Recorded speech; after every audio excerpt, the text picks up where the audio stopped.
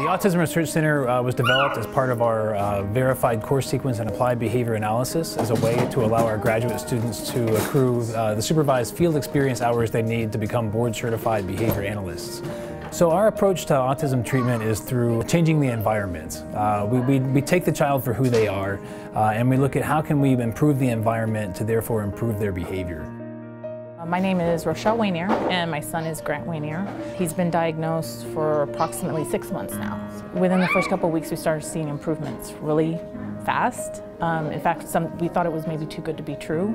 As a result of just the things that they've been teaching him here, we were actually able to see results really quickly. Well, we provide a great service to the community.